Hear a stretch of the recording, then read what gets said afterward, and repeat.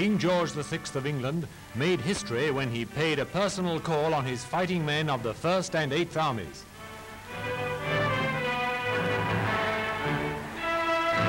First English monarch ever to visit North Africa, the King broke several records on this trip, for his was the longest journey and first flight abroad made by an English sovereign during wartime.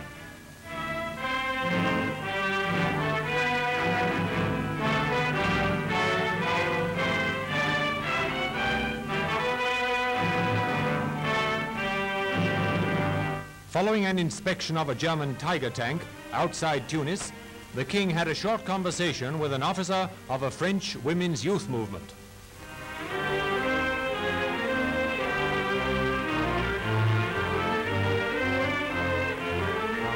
The King inspected United States forces attended by Generals Clark and Patton of the United States Army.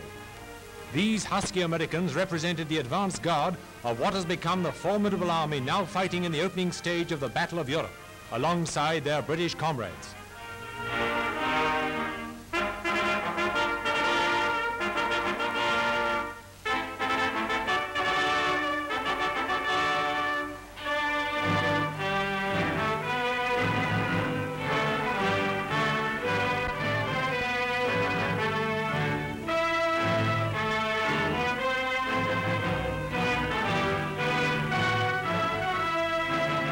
In company with General Montgomery, a visit was made to an aerodrome where Air Marshal Francis Linnell knelt to receive his knighthood.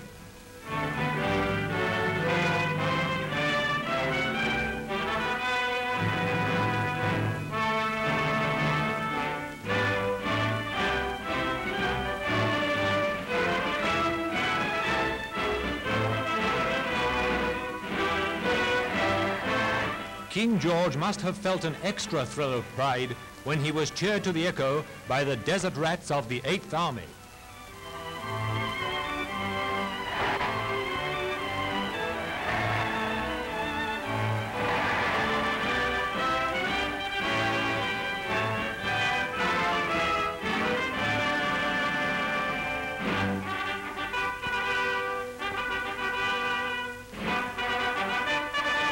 The Allied service chiefs sped the King on the next stage of his journey.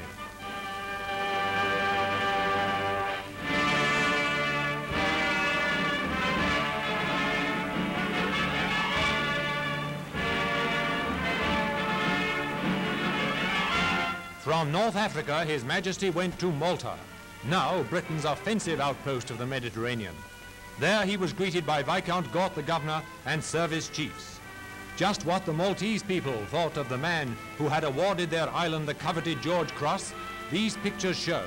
They were taken as the royal car made its triumphant way through the war-scarred streets of Valletta.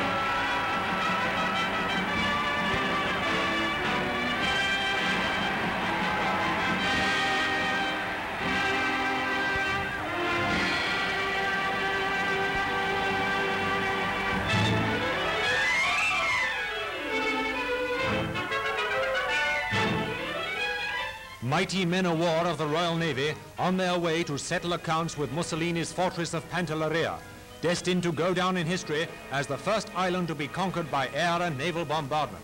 General Eisenhower was aboard Admiral Cunningham's cruiser as guest of the British Naval Commander-in-Chief. Pantelleria, vital stepping stone to Sicily, lay silent after days and nights of incessant pounding from the skies. An Allied blitz which dropped on the island's 30 square miles a greater load of bombs than on any other target of similar size.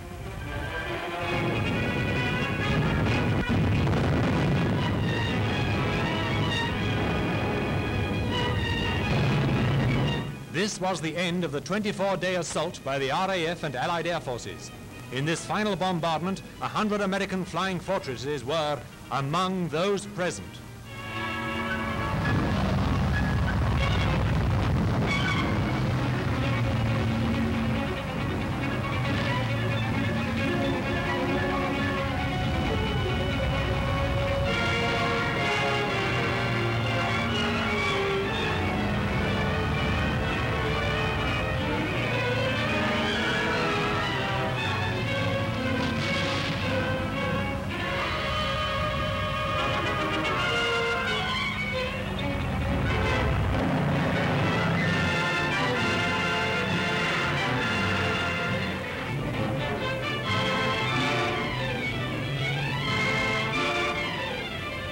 After our first salvos, the shore batteries returned the fire. Heavy shells were dropping within 300 yards of the ships, which promptly put out smoke screens and went on with their remorseless battering of the Italian defenses.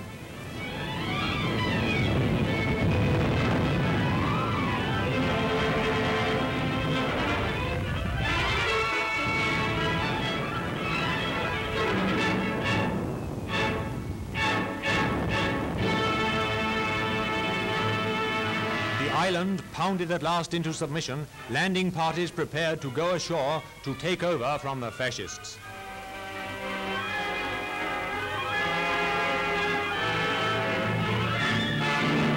And over Lampedusa, that small island lying about 100 miles to the south of Pantelleria, it was the same story of desolation and ruin. But it was absolutely necessary to lay this target flat, as the harbor was a base for E-boats and the island possessed a useful airfield. 1/3 of the town and harbor area was flattened out, and the strong garrison, estimated at 3,000 men, was completely helpless under the shattering hammer blows from the air.